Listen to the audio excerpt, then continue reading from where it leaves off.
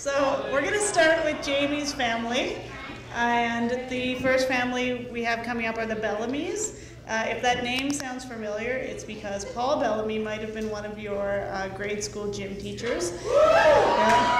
Don't worry, we got him to not wear his wind pants today. So, it's looking good, Paul. So I believe Karen and Paul are going to come up, Jayme's mom and stepdad, talking on behalf of Jesse and Adam.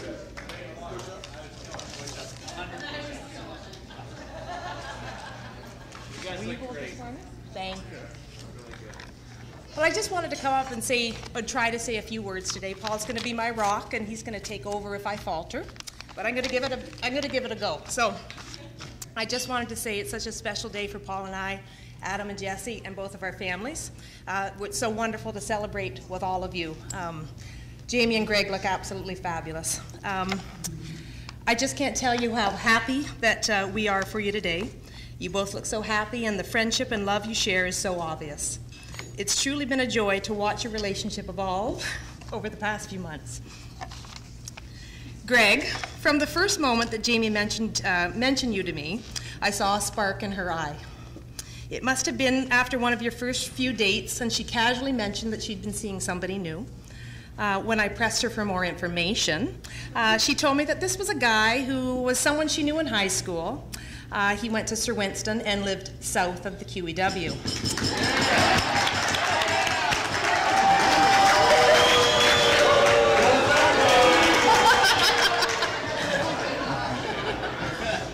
I overlooked that. Then she smiled, giggled, and she said, "Actually, Mom, he was someone I had a crush on back then." That's when I saw that first spark. And truly, I have seen it in her eyes ever since. And I can't tell you how happy it makes me to know that Jayme has found someone that she loves, that makes her happy, that makes her laugh, that excites her to no end, and that she's found somebody that she truly wants to spend the rest of her life with. So, Greg, I thank you for that. You are a fine young man. We are thrilled to have you join our family, and we welcome you with open arms.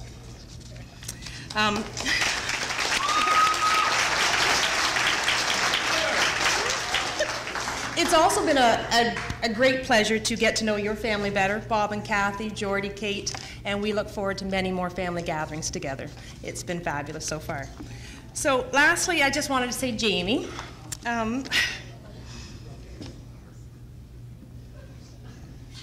you're just as I... Do you want to step in? Okay, hang on. Okay, I'm going to do this. Jayme, you are just as I ever imagined you on your wedding day. You look absolutely beautiful, so happy, and so deserving. You've put so much thought and effort into every detail today, and the wedding, the details, everything is you and Greg to a T, and you've created an amazing memory for yourself. You really have.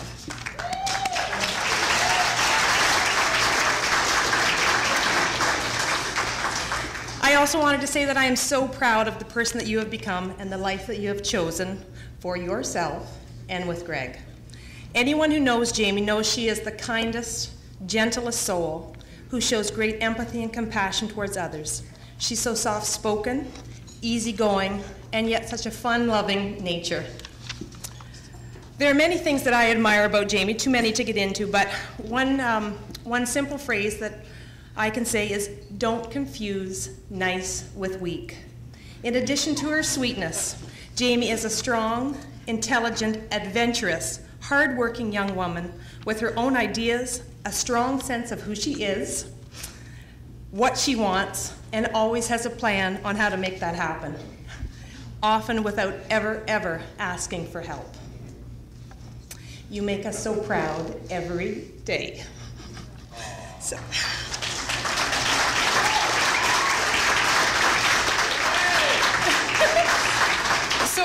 In addition to congratulating you and Greg on your marriage and starting a new life together, I read somewhere that love is a friendship that has caught fire.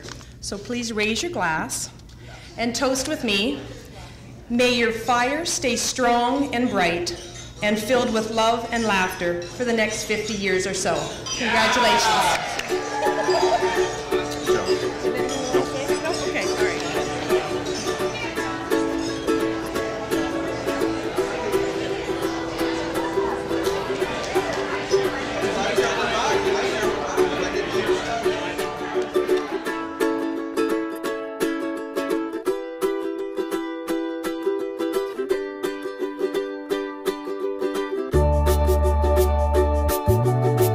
Welcome, please, Ashley Hughes and Lindsay Boone. Thank you, Kate. Thanks, Kate. You're really tall. Just bring this down a notch. Hi, everyone. I am Ashley. Thank you. That's what I expect when I say my name. I have known Jayme for a long time, and I am one of her co-maids of honor tonight. I'm just going to get right into this. I've known Jayme since she moved to St. Catharines in grade 1, and we've been best friends ever since. Right from the start of our friendship, it was easy to see what kind of a person Jayme was. One day during our first year of friendship, I convinced Jayme that we only needed to be friends with each other. So we told our entire first grade class that we didn't want to be their friends. The next day, my only friend was Jayme, but everyone still loved her. So I ended up having to write "I'm sorry" cards to our entire first grade class, just to get back on their good graces. However, Jayme had never lost them. She had a heart of gold, and when pressured to be mean, she couldn't even be. She didn't have a mean bone in her body. It was her kindness, her love, and her friendship that made me want to be a better person.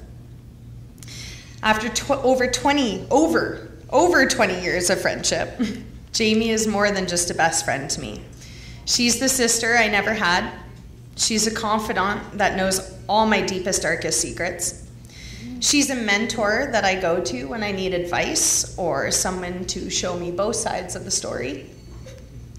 And she holds a very special place in my heart, no matter how much distance is between us. And we couldn't ask for a better husband for our friend. We know that with Greg, Jayme will laugh for the rest of her life. As long as she's smiling and happy, then we know she's in good hands. And with Greg's dance moves, we know that he'll always sweep her off her feet. Now, Jayme and I have always had this thing that if we ever, for some reason, ended up in jail, we would be each other's one call. But we also knew that if we ever ended up in jail, we were probably going to be sitting on that bench together. So Jayme, let me tell you, I am so glad you finally found someone to bail us out. Now, Lindsay's going to lead us through a toast. Hello. I want to say thank you for letting me take a few moments to toast my very dear friend Jayme and her new husband Greg. I just want to say, have you ever seen a more radiant, beautiful bride?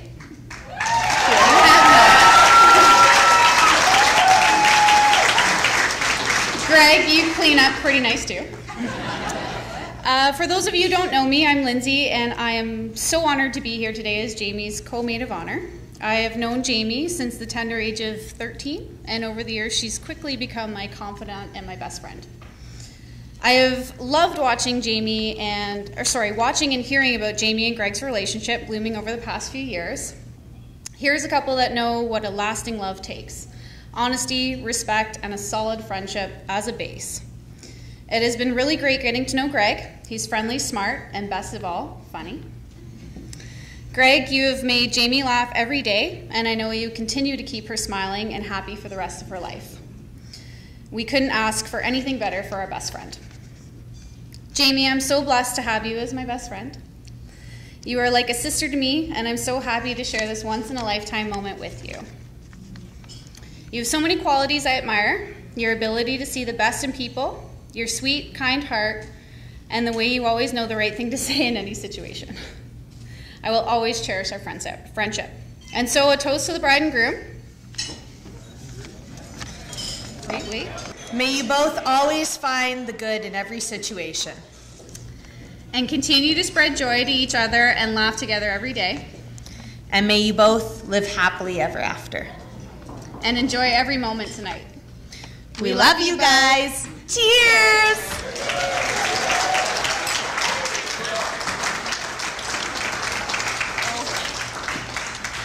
Jayme just told me recently that when they were walking down the aisle that your father was wearing a thong. I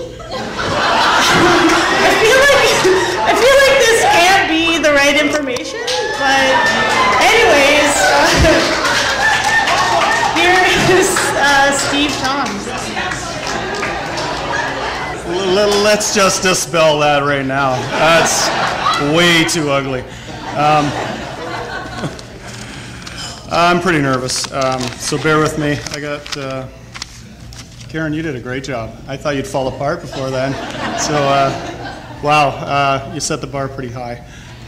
Before I get into what I wrote here, I just want to take the opportunity to thank everybody for coming out today. I really appreciate it. I know Jayme and Greg really appreciate it. Two wonderful kids, and having all you here to help celebrate this day is just tremendous. We really appreciate that.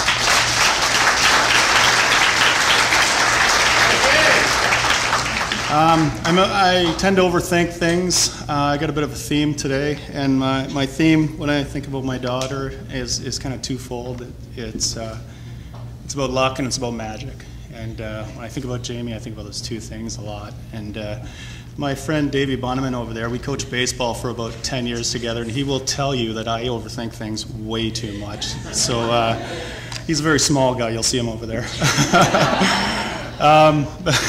He was good enough to tune me up every once in a while. I'm sure he'll tune me up after this. Here I go. Just a little housekeeping. If you tend to have too much to drink tonight, please take a cab or talk to your family. Get a ride home.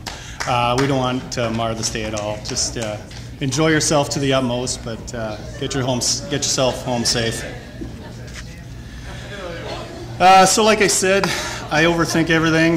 This is one of those days. As a father, you wonder how you'll feel when you find out that your child is getting married.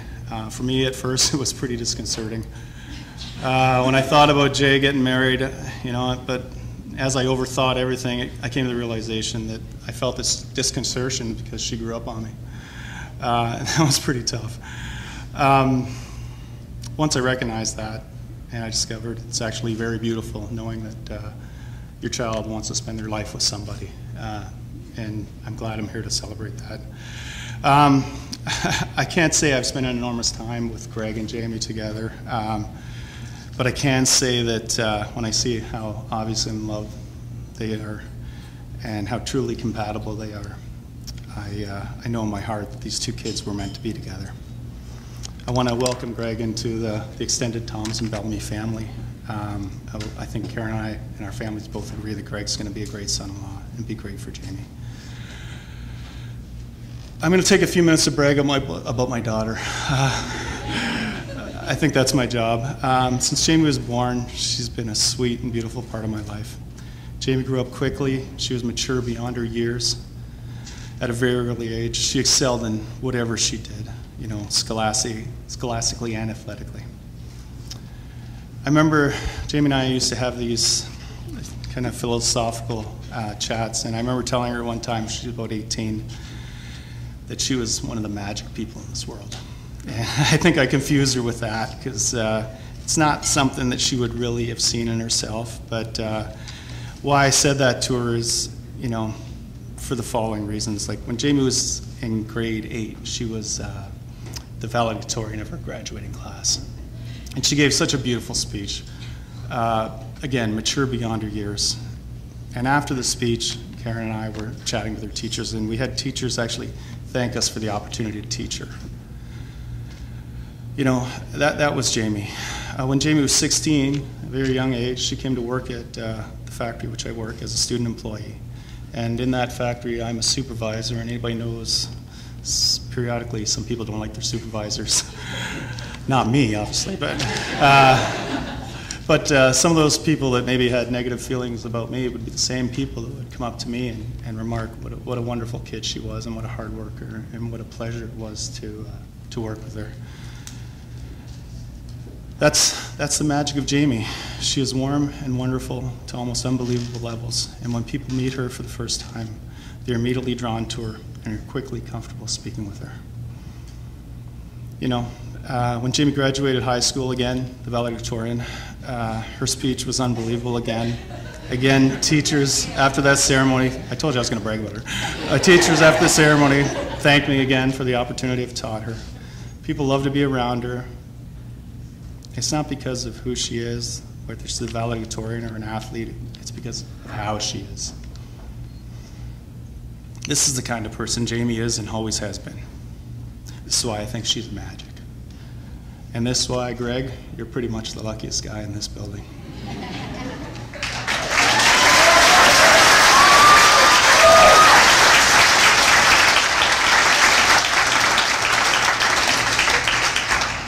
Thank you. Today has been a great day for me. I want to thank my family, my friends who traveled here. I want to thank my children for putting up with me, but most of all, I want to thank my wife for 20 years has put up with my addiction to baseball and pretty well every other idiosyncrasy that I have. I look at my beautiful daughter down there. I see how happy she is. It makes me truly happy for her. Jayme,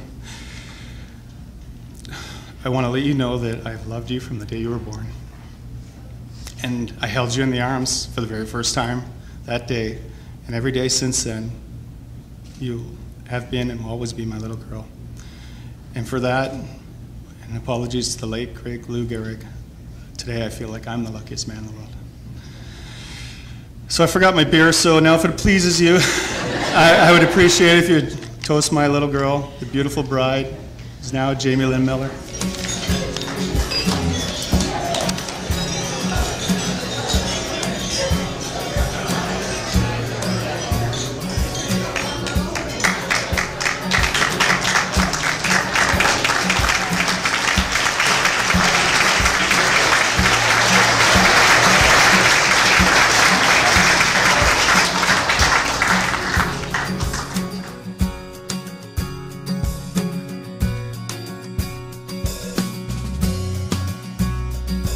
So I found this little piece of foolscap, and a very youngster had printed it and said, "To Mom and Dad."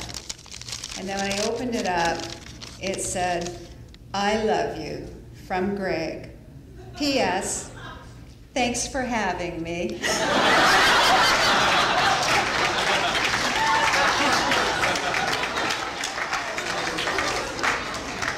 So I'd like to say to all of you, thank you very much for coming and celebrating with us tonight, because this is a big day.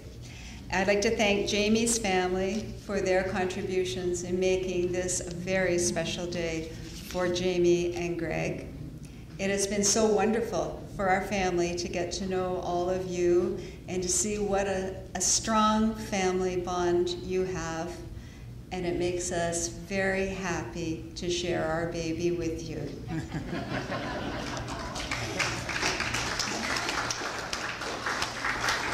For those of you who know me well, you know that I am often thrilled and excited. And so today is really the big kahuna of thrilled and excited for me. I said today was a special day.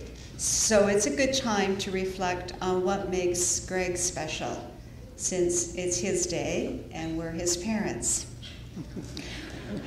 We know him as a particularly warm and loving person. He weighed in on January 23rd at a solid 9 pounds, 10 ounces.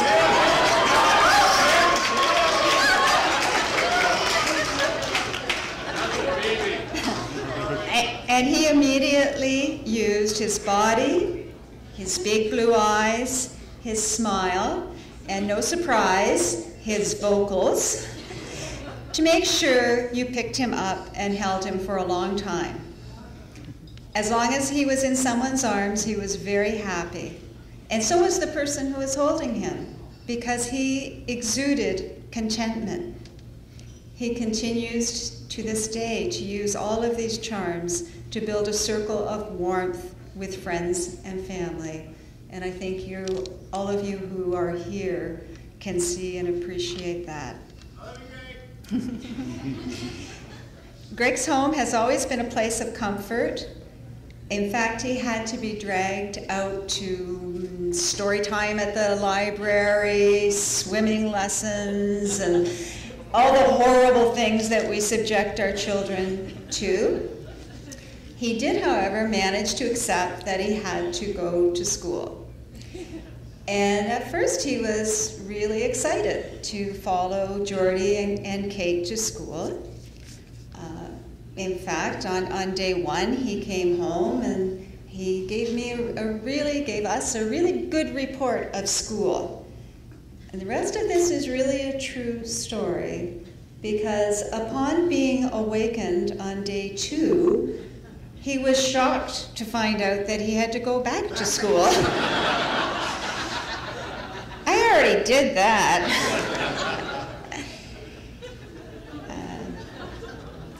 Despite this hidden homebody persona, he has always been interested in learning about other countries and cultures. He traveled to Japan, Germany, France, and England. We know the trip that turned out to be the happiest for Greg was the one to Scotland in February of 2011.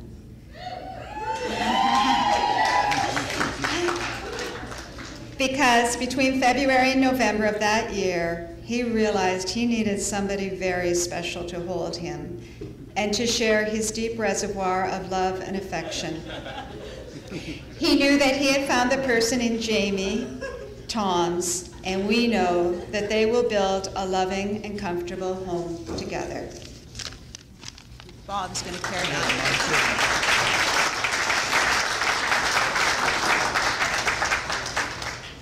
I also have an ad lib before I start from the prepared remarks, and that's this. Jayme, you know I love you even though you went to Governor Simcoe.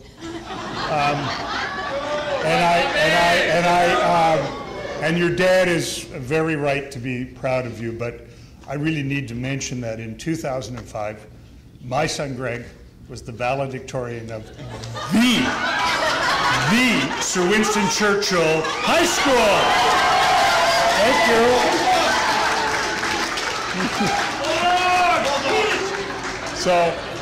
So the two of you can talk. I'm sure it's going to be tough getting airtime between all of you. I would like to take a few minutes to welcome and recognize a number of people who've come from near and far to be with us on what is certainly one of the best and happiest days of our life together. Firstly, my family, my mom, Margaret, Greg's Nana.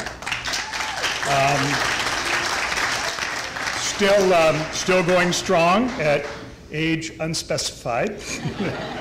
And with us, all the way from Ottawa, Mom. All we Millers hope that we have acquired not only your genes, because but also your enduring energy, your spirit, and your interest in the world. No occasion like this should ever go by without also mentioning my father, who we all wish was with us here today. For those of you who knew my dad a little or a lot, you were fortunate. For those of you who didn't, I can tell you that he passed on to his sons, and I guess I can only hope, perhaps in vain, that I've passed it on to mine, an example of being both manly strong when that was needed, and a gentle, patient, and loving person when it was not. And we miss you, Dad, very much.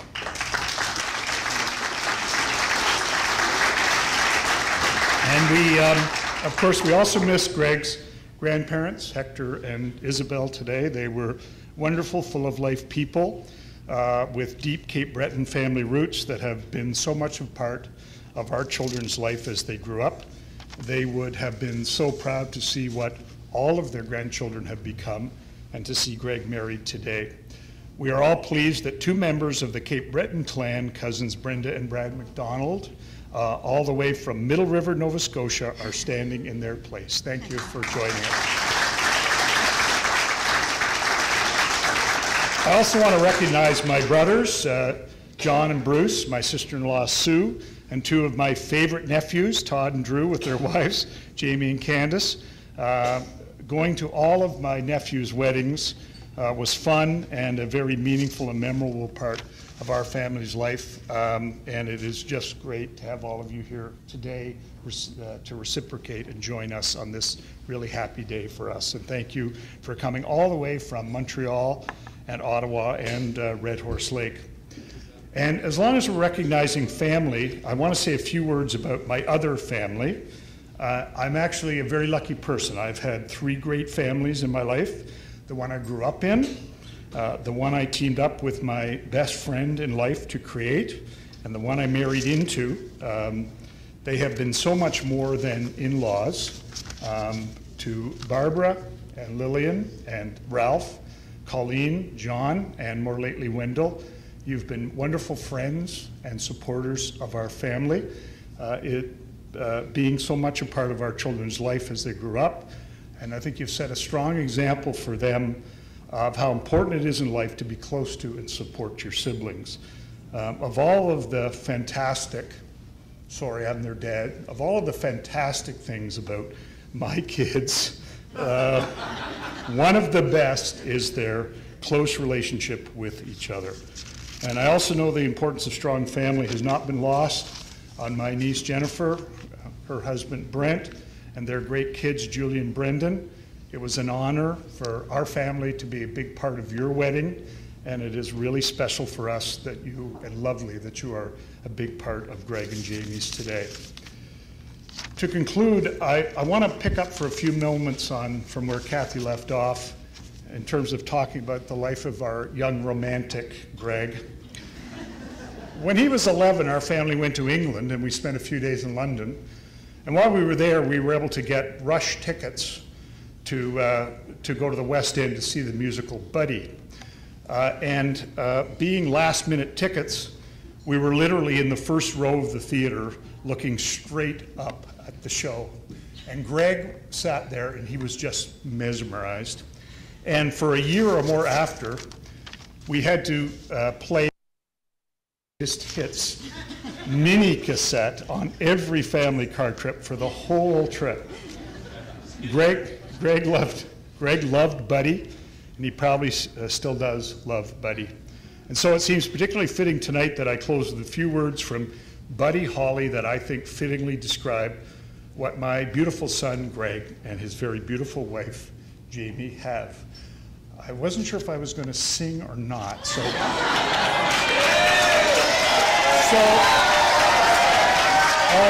I will sing the first line.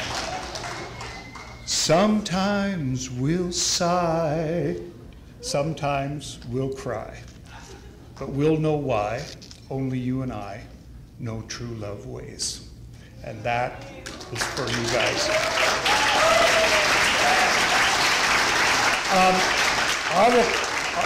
I'll come up to the mic later and sing the whole thing if you want. Perhaps not, eh? But Jayme, welcome to our family. You guys obviously were absolutely perfect for each other, and I know that you'll have a very, very happy life together. Thank you very much.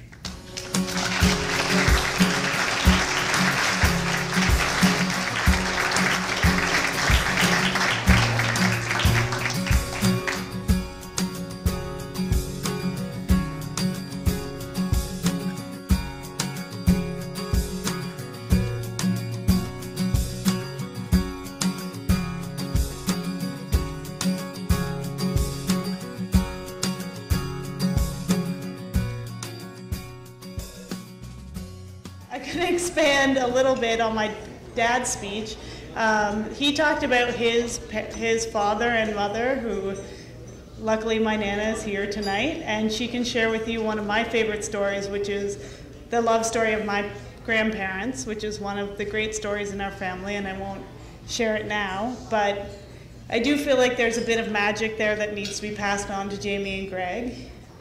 And luckily they both share a love of craft beer, so I have with me my grandfather's beer opener, that was a bottle opener from the CP rail where he worked. I think my Nana gave this to me long before I legally could drink beer, and maybe wondered why I would want it, but I'm glad that I have it and that I've held on to it until now so I can pass it along to you too.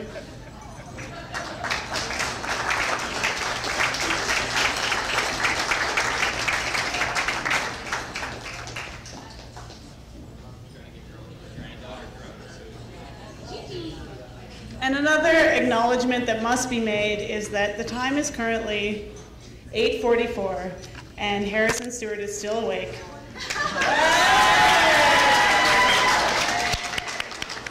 And Duncan Bowden still has all of his clothes on.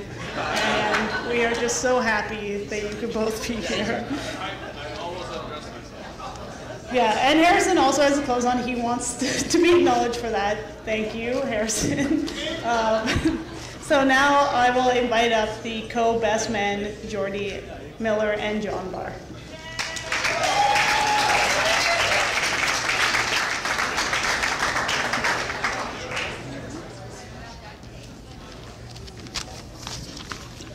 Good evening. We're almost at the dance floor portion of the night.